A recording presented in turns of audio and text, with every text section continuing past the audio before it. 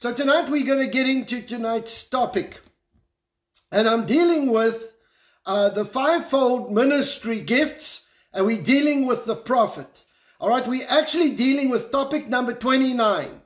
And we're lining up the topics as it is in the actual book. Okay, not with our days of lockdown, but as we are in the book.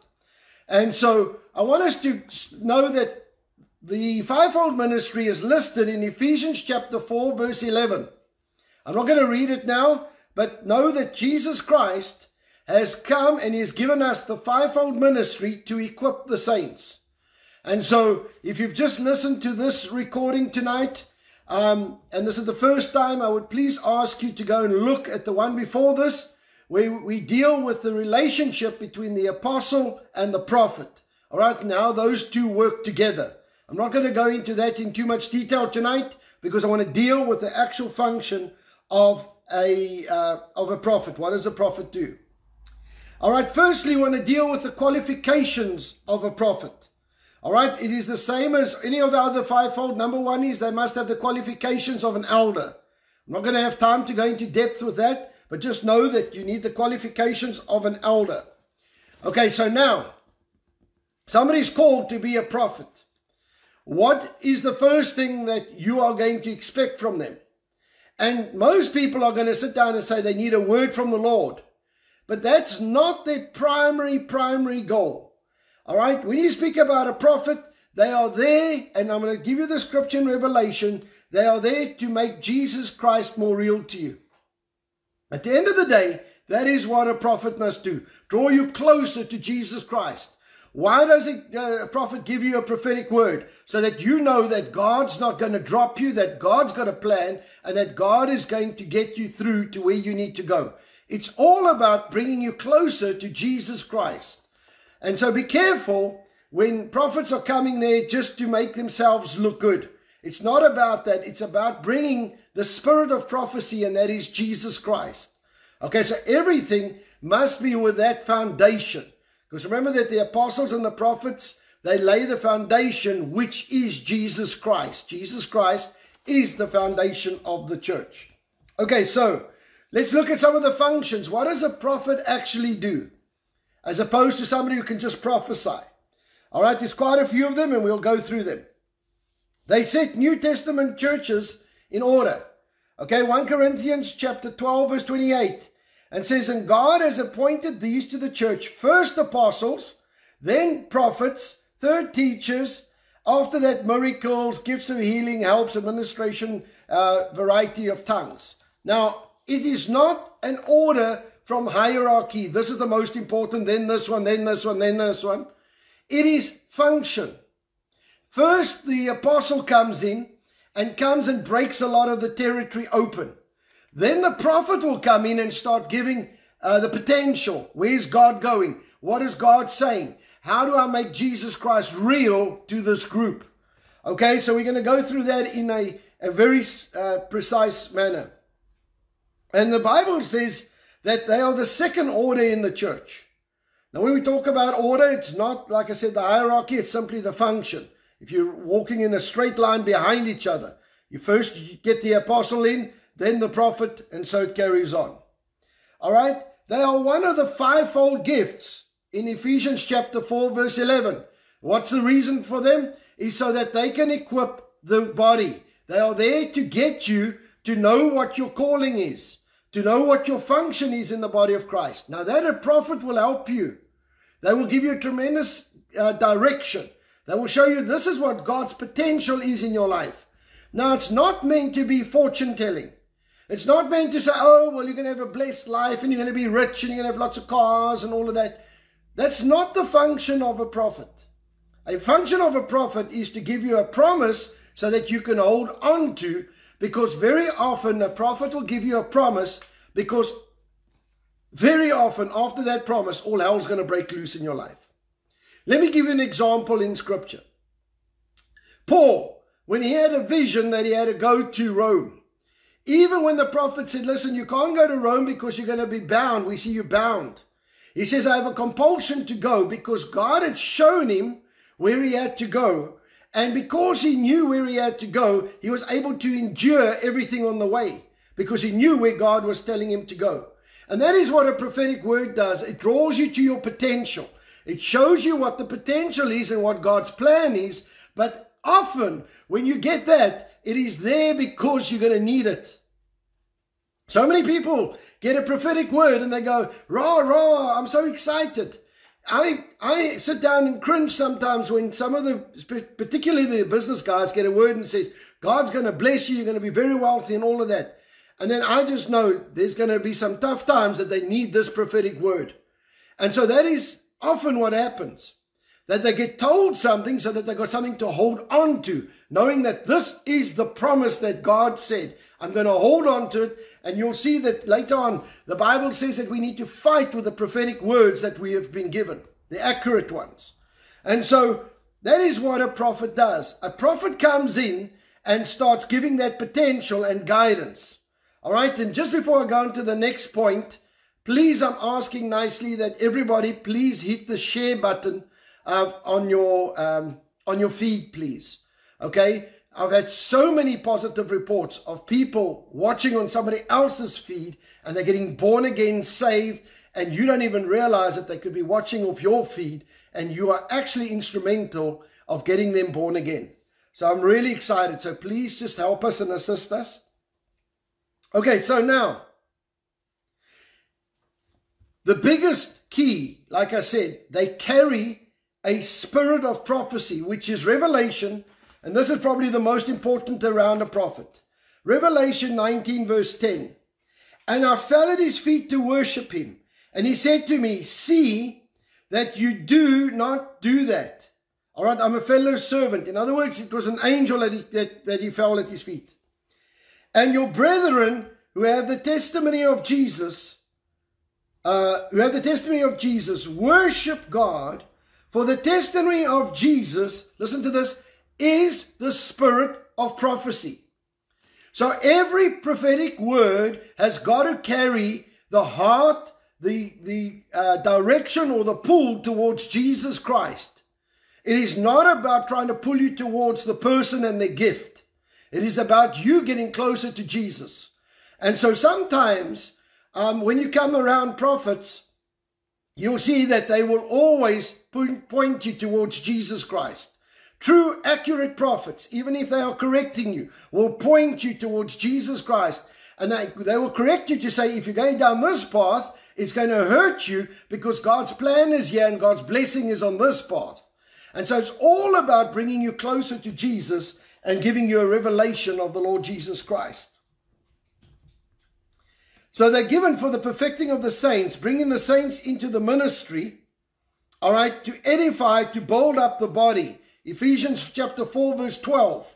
That's the reason for the fivefold ministry. And so I want you just to know that, and you can go and study that when you get home. All right, for the equipping of saints, for the work of the ministry, for the edifying of the body of Christ. And so they're part of the fivefold ministry that help do that, to build up the body. Okay, so that's very, very important that we know that. All right, I've missed one. They have the gift of prophecy. 1 Corinthians chapter 14 verse 3. Like everybody else, they've got the gift of prophecy. Now, what would happen with a prophet is that they would just have it on a higher level. They would have developed that. They will have the gift of prophecy. They'll have a word of knowledge flowing. So they'll have multiple gifts flowing. But their primary thing is that they have an incredible ability to come into a place and speak life. When they speak, they bring an authority with them. Okay, so they come and they bring a revelation of Jesus Christ. They come and get you closer to Jesus. But when they speak, and often a prophet will come and break stuff off your life. Wherever the devil's interfering, they will cut it off and say, we stop that interference in the name of Jesus. Why? Because they're part of the foundation ministries and giftings. They are there to help the church get their foundation right. So apostles and prophets deal very much on personal stuff. Okay, they will get rid of the rubbish around your life, the attacks or whatever. They'll show you where you're meant to go and what you're supposed to do. Okay. They're very big on exhortation and confirmation. Now, why exhortation? They're going to build you up. They're going to encourage you and say, come, you can do this. but also confirmation. In other words, when God's spoken to you in your heart already, they're going to come and they're going to confirm what God has put in your heart already. And so it's really, really important that you understand that. Not every prophecy is going to be brand new, total revelation. Remember that we are trying to hear God's voice. I want to throw this in as a pasala. The Bible speaks about when you invite a prophet in, you get a prophet's reward. What is the prophet's reward? An open heaven. That's the prophet's reward. Their big thing is about hearing God's voice. So many times I've been in meetings where a prophet will be ministering and they'll be teaching on something and everybody's hearing God's voice in the auditorium. And they'll be writing down stuff and they'll be getting revelations and they'll be getting words themselves. And so the reason for that is because that is a prophet's reward. A prophet's reward is so that you can hear God accurately. All right, that's why, and I haven't got time to go into this, but even Saul, who was totally away from God, went to the prophets, and the minute they got there, he started to prophesy accurately. Now, why? Because that anointing helps you hear God. That's the prophet's reward. Okay, and it's the same with the other functions, the other fivefold ministry, but I'm not going to get into them now. Okay, so exhortation, confirmation in Acts chapter 15, 22. I'm not going to read all of the scriptures. Okay, in warning predictions, Acts 11, 27 to 30. This is New Testament prophets now. And I need you to understand this because there are times when the prophets get together and they give you a word for the nations all the time. You need to listen. If you haven't listened to the gathering of the prophets, I don't know what else to call it, that we've got on our Facebook. Okay, please go back and go and have a look. Don't look under videos, look under posts. And then scroll down, and it's a Zoom meeting with a whole lot of prophets there. Cindy Jacobs has put them together, got them together. And it's 2 hours of proper, recognized, world-renowned prophets saying what God is saying to the nations. It's some of the most incredible things to listen to. But the point is that they will come and predict things before it happens. All right? There were many times that the prophet said to the Christians, get into gold, get into gold, get into gold. And that was before the 2018 collapse. And every person who was in gold was stable at that time when the trouble came. And so we need to listen when God gives us warnings. Acts chapter 11, 27 to 30, it says this. And in these days, prophets came from Jerusalem to Antioch. One of them, named Agabus, stood up and showed by the Spirit, in other words, you're prophesying by the Spirit, God was showing him, that there was going to be a great famine throughout all the world, which also happened in the days of Claudius Caesar. Then the disciples, each according to his own ability, determined to send relief to their brethren dwelling in Judea. So already they were starting to send finance to Judea before the drought even came through. Why? Because they were warned that this is what's going to happen. Okay, so now the same thing happens. There are prophets that are going to warn nations. So there's prophets that are going to deal with us as individuals to equip the body. And then there's prophets that are going to come and they're going to warn the nation because they're going to tell the church where to line and what to do. And the whole church is going to know where they should be going. And get ready for that. All right. And then they give complete testimonies. Exhortation to stir up, edification to build up, to comfort, to bind up. They give the conviction. 1 Corinthians chapter 14, 29 to 32. In other words, they are there just to build the whole body up and to give testimonies of how God came through. All right, we expect prophets when they give a word that it comes to pass. So we really are expecting God for a supernatural move. Okay, so it's important that we listen to this. Here comes something that's really important. Please understand this. They are not infallible. All right, the Bible's very, very clear. Every prophecy must be judged. Please get that settled in your heart. You've got to judge every prophecy. No prophet can give you a word or release a word that's not recorded. You have to take it to your spiritual oversight to have it judged. Why? 2 reasons. 1, Often there's a condition in the prophecy that you will miss because you only pick up on the highlight. Number two, we need to judge and see if it's really of God or not. And that is not something that you go, oh, well, you know, that's just being super spiritual. The Bible is clear. 1 Corinthians chapter 14, 29, it says this: let 2 or 3 prophets speak and let the others judge. You have to judge the prophecy. Okay? But if anything is revealed to another who sits by, let the first keep silent. What does that mean?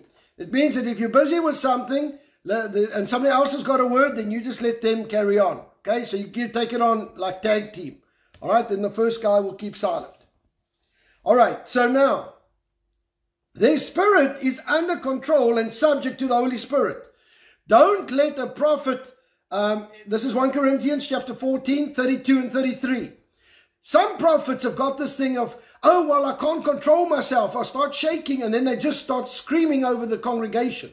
No, the Bible's clear that the spirit of the prophecy is subject to the prophet.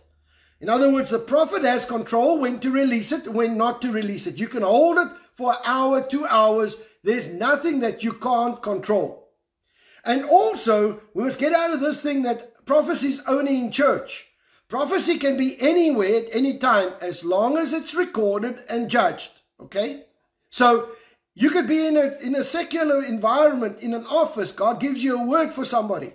You as a prophet can give them a word, make sure it's recorded and say, please go and judge us with your leadership. Go and listen to it carefully. Write it out.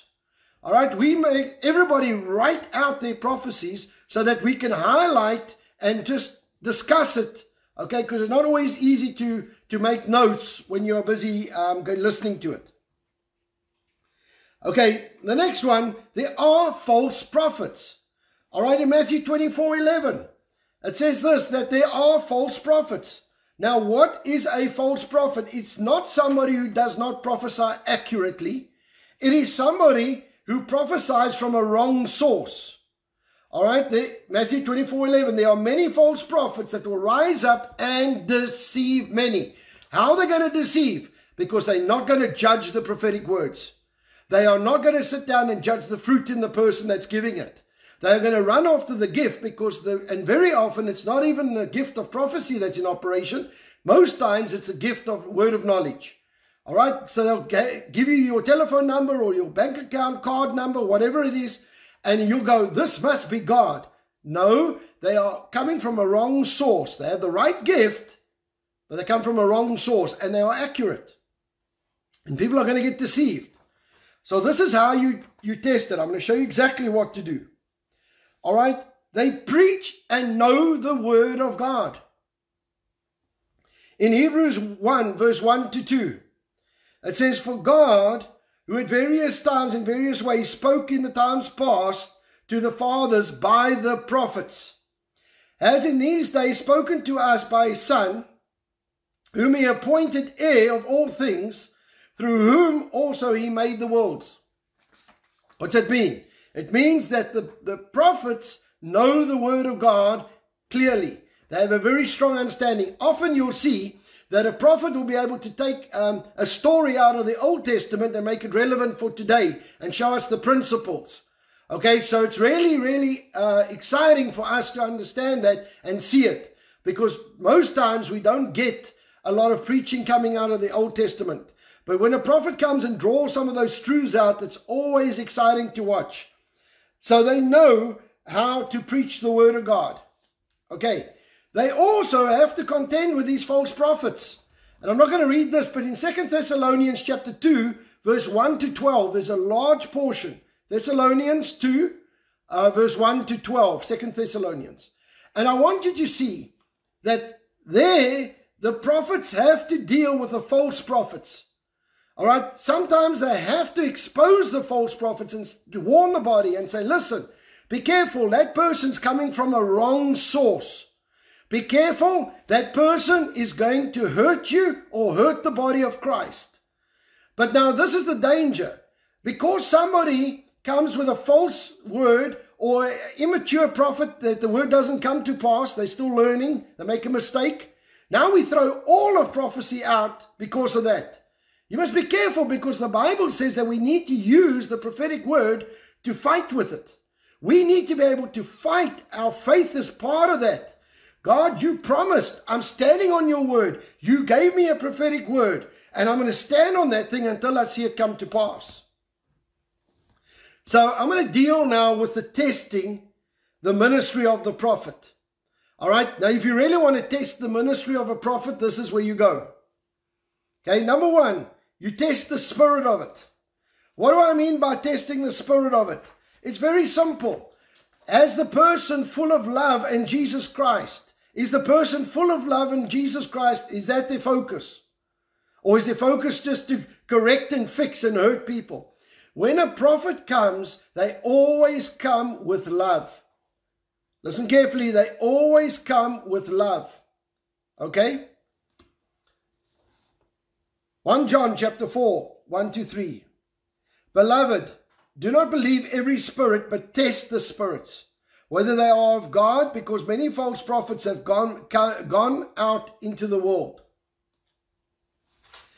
By this you know the Spirit of God. Every spirit that confesses that Jesus Christ has come in the flesh is of God. So what does that say?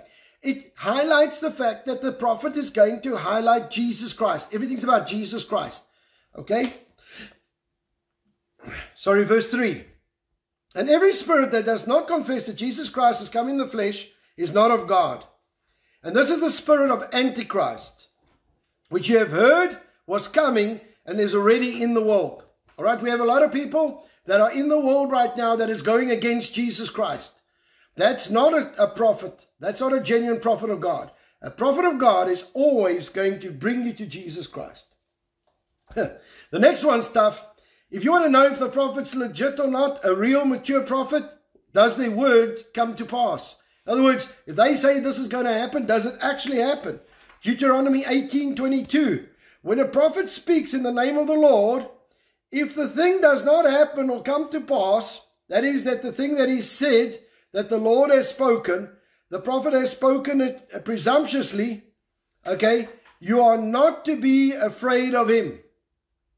Okay, so in other words, if they sit down and they give you something, you're not supposed to be afraid of them. You're not supposed to even adhere to their words. You don't respect them as somebody who is a genuine prophet of the Lord. And I'm not talking about a prophet who loves the Lord and is trying and making a mistake. They're still trying. I'm talking about these guys who come and bring fear. They bring condemnation. There was a prophet running around, doom and gloom guy, at one stage saying Welkom was going to have end up in hell and I don't know what all. That's not God. Where's God's love? Where's that drawing me closer to Jesus Christ? All that's doing is releasing fear. That prophecy is not going to come to pass, and I don't need to fear that guy. All right? Because that's why it says, don't be afraid of him, because they come with fear. They always release fear on people. If you've ever had a word over your life that brings fear, scrap it. Ask God to remove it out of your memory. Don't remember it. There's so many Christians running around with a word that they thought was God, and it's such fearful intent that their hearts are gripped today still. That they're sitting and they're going, I'm scared to miss God, or I'm scared God's going to judge me. That's not a word from the Lord. Get rid of it. Say, God, I scrap that word in Jesus' name. The next one is a test of worship. One of the things about a prophet is that they're very connected to God. And what happens is, how do I get the closest to God very quickly? Worship. That's why we're going to have a worship session at 8 o'clock tonight. Why? Because when we worship, God says, I'm in my presence is right there in the midst. So why is it important for a prophet to be connected to worship? Because that is where they hear. They're connected to the spirit realm all the time. And so they will be connected to worship. All right, Deuteronomy 13, 1-5. And I'm not going to read this portion of scripture just for time's sake. Okay, I want you just to know that they are always connected. Prophets and worship go together. Okay, you'll always see them like that. Test of doctrine. 1 John chapter 4, verse 1-6. Why is the test of doctrine important? Because surely we're just going to go and just rely on the prophetic word. No. Remember that a prophet is one of the two functions that set your foundation. They have got to know the Word of God. They've got to teach it correctly. They've got to come and present it correctly, because you are going to take what a prophet says and run with it. Why? Because they will give you a prophetic word that will help you with your gifting and your calling. Therefore, you're going to take what they teach as well. And so they have to have a doctrine test. Are they teaching sound doctrine? Do they know the word?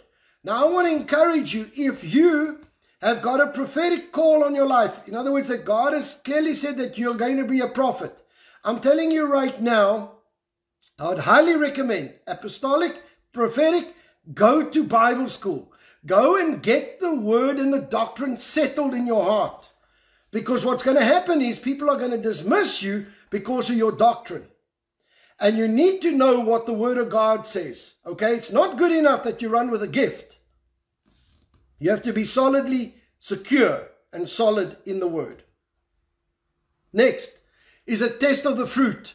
And that goes for every single fivefold minister. All right? Are they carrying the fruit of the Lord in their lives? Or are they after this thing for their own pleasure, or are they just relying on a gift? Don't rely on a gift, because you are going to end up in a mess if you run after somebody because of the gift. All right? It's really, really important that they have the fruit of God in their lives, so that you can see that God really is working in their lives. Matthew 7:15-23. And so I want you to know that the fruit of God is imperative in any of the fivefold ministries. All right, if you're going to look at that, judge a man by his fruit. Never judge him by his gift. Okay, test of covetousness. In other words, are they after this thing to get money? And they use the gift. I mean, there's literally some prophets that say, listen, I will prophesy to you if you pay into my bank account. Literally. And I go, how can you charge for a gift? The Bible's very, very against that. In Malachi chapter 3 verse 11, and you can go read it, God is going to judge you for being covetous, okay, greedy, trying to take things for yourself. And they use the gift to get it. God is going to hold men and women accountable. The gifts, freely give, freely receive, freely give. And that's why as far as possible, we try and give the stuff away as free as we can. Test the ministry of the people. In Jeremiah chapter 23, verse 18-23. And it's really that you need to go and test their ministry. See where they're at. How do they live their lives? How do they conduct themselves? Okay, so now I want to sum up with a few things before we close. A prophet is there, number one, to bring Jesus Christ, to highlight Jesus Christ. Number two, to give us potential and go after the potential, give us direction. Okay, show us where we're going. A prophet will bring us correction. A prophet will expose the false prophets to protect the body and show us who the prophets are that are coming with accurate words but with a wrong source. Okay, they're going to warn us and say, be careful, there's something wrong here. Okay, but then also what happens on our side is when you get a prophetic word, what do you do with it? Number one, record it. Number two, judge it. Number three, start working on it as much as you can if you believe it's from the Lord. Give you an example. If you've been prophesied over you that you are going to become a musician, you better start getting an instrument and learn where the chords are, how it works, and start practicing. Why? Because God doesn't just come and anoint you to be a musician without even trying. What He has done is He has anointed you with an ability to learn it quickly. Anoint you with an ability to have an ear to hear musically. All right, all those things are giftings that God has already built into you, but He's going to highlight it through the prophetic and say, this is your potential, this is where I want you to go, this is the direction you must go. And then also the prophets will come and they'll change your direction if a season changes. And say, listen, you've been going in this direction for so long, it's time that you need to just adjust it a little bit more. Okay, so it's really important that you know that. And so that is how we work with the prophecies over our lives. Because then you take it and you say, okay, now God, I'm going to fight with this thing. You've promised me something, but the rest, the world doesn't, it's not lining up. My life doesn't line up with what you promised. I'm going to pray this thing through day and night. And devil, you're going to let go of my plan, of my life. and you are not going to have any part of this thing. I'm going to believe God, I'm going to trust God, and I'm going to do what God called me to do. You know, and it's amazing how that God brings certain things to play, prophetic words in your life. Because one of the things that that God said in one of in our lives was that media was going to play a huge role in our ministry. Now, who would have thought that Facebook would be the media source? You see, and we can go through prophet after prophet that prophesied different things that have been accurate. Some of it takes 10 years to get there. It's not about the timing, it's about how accurate they are. So the timing could be way ahead. So you got to just trust God until it comes, but you do what you can and you don't let go of what God said over your life. And so that's how we work with prophecy. That's how we work when a prophet comes into town. So what am I looking for when a prophet comes in? Number one, I want to see Jesus. I want them to show me Jesus. Give me a revelation of who Jesus is. Number two, I want an open heaven so that I can hear God. When a prophet comes into town, I can hear clearly. I sit down and I'm able to hear and get plans and all sorts of things. All right, when I sit into the meetings. And very often, I'll sit down and listen to a message that a prophet's got. And they might not even be the best preachers. They might not even give the best word. But every single person's so excited. Why? Because God spoke to them. God stirred up something inside of them. They started to get hope. They started to see the testimonies of how God is moving. So I want to encourage you. Do not be put off by the New Testament prophets. They are there to bless the church. They are there to get you in your direction, in your function. They will work together with the apostles. And the two of them will get you to where you need to go and have that foundation established properly in your life. So I want to close with this. Prophets are a blessing. So let's just honor them, respect them like we do with the fivefold ministry. But when they come into your area, start drawing on that thing and say, God, I'm really expecting to hear from you. Even if the prophet doesn't give me a prophecy, I need to hear from you. And I thank you, Lord, that I'm going to have an open heaven. I'm going to hear what they have to say, what you have to say for me in Jesus' name. Let's pray together. Lord, I thank you. Lord, that you are going to bring us to the fullness that you have for us in the name of Jesus. And Lord, that everything that Satan has planned is going to come to naught. Lord, I thank you right now for the prophetic ministry. I thank you for the prophets that you are raising up over our nation. And Lord, I pray right now that they will have an accurate word for this season in Jesus' name.